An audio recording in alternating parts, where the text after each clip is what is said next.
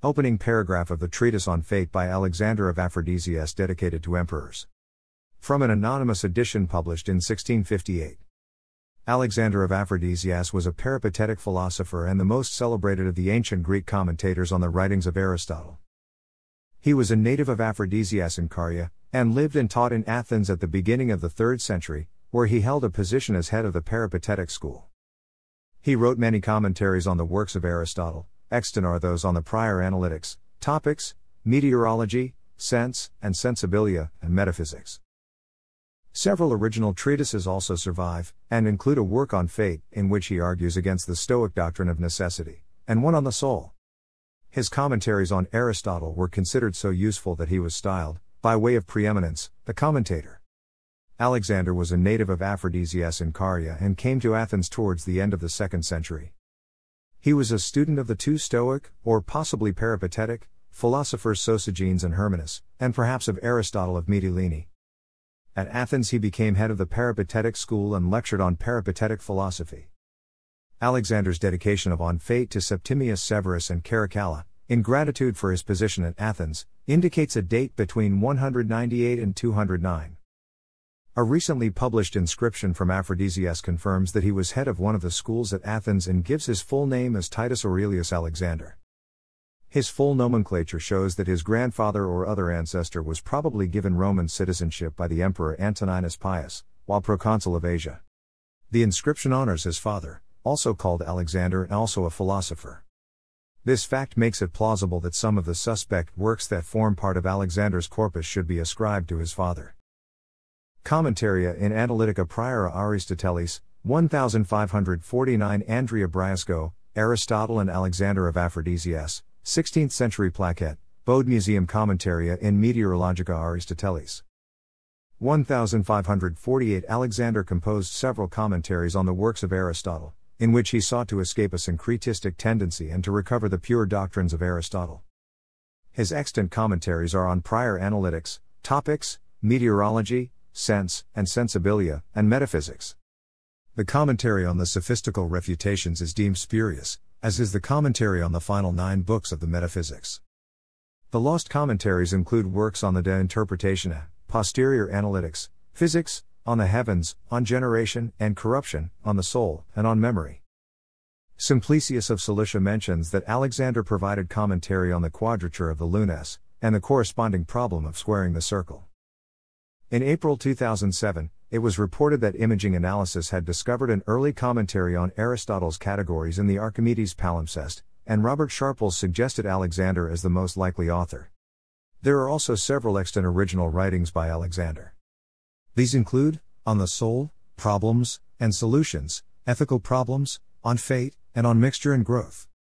3 works attributed to him are considered spurious, Medical Questions, Physical Problems, and On Fevers.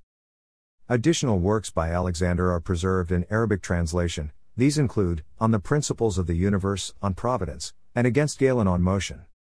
On the Soul is a treatise on the soul written along the lines suggested by Aristotle in his own De Anima.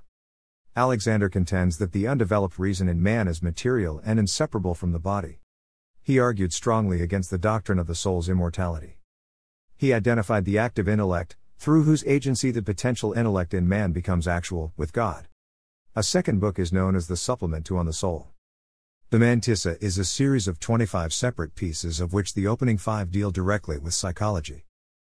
The remaining 20 pieces cover problems in physics and ethics, of which the largest group deals with questions of vision and light, and the final 4 with fate and providence. The Mantissa was probably not written by Alexander in its current form, but much of the actual material may be his. Problems and Solutions consists of 3 books which, although termed Problems and Solutions of Physical Questions, treat of subjects which are not all physical, and are not all problems.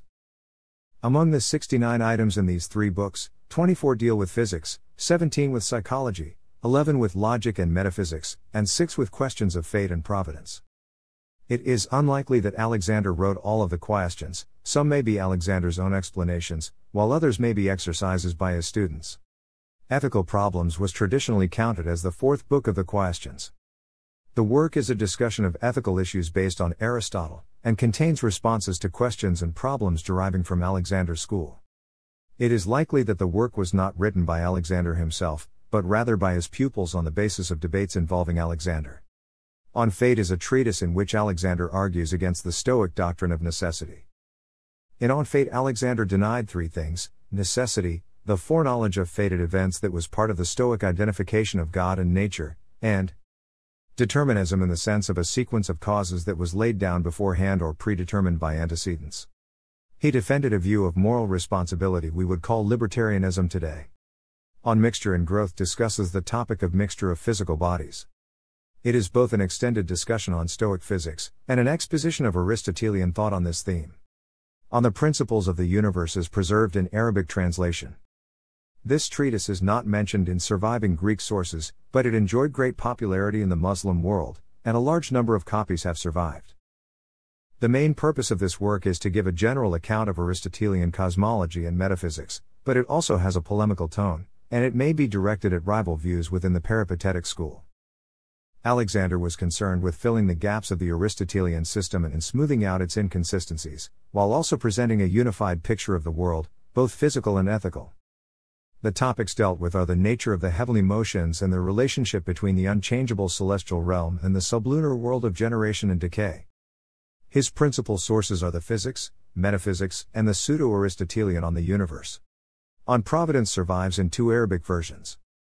In this treatise, Alexander opposes the Stoic view that divine providence extends to all aspects of the world. He regards this idea as unworthy of the gods.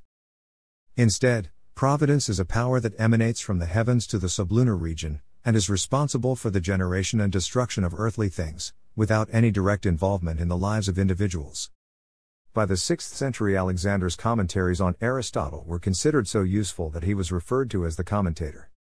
His commentaries were greatly esteemed among the Arabs, who translated many of them, and he is heavily quoted by Maimonides. In 1210, the Church Council of Paris issued a condemnation, which probably targeted the writings of Alexander among others. In the early Renaissance, his doctrine of the soul's mortality was adopted by Pietro Pomponazzi, and by his successor Cesare Cremonini. This school is known as Alexandrists. Alexander's band, an optical phenomenon, is named after him. Several of Alexander's works were published in the Aldine edition of Aristotle, Venice, 1495–1498. His De Fato and De Anima were printed along with the works of Themistius at Venice, a former work which has been translated into Latin by Grotius and also by Schulthess, was edited by J.C. Arelli, Zurich, 1824, and his commentaries on the Metaphysica by H. Bonitz, Berlin, 1847. In 1989, the first part of his On Aristotle Metaphysics was published in English translation as part of the Ancient Commentators project. Since then, other works of his have been translated into English. Thanks for watching.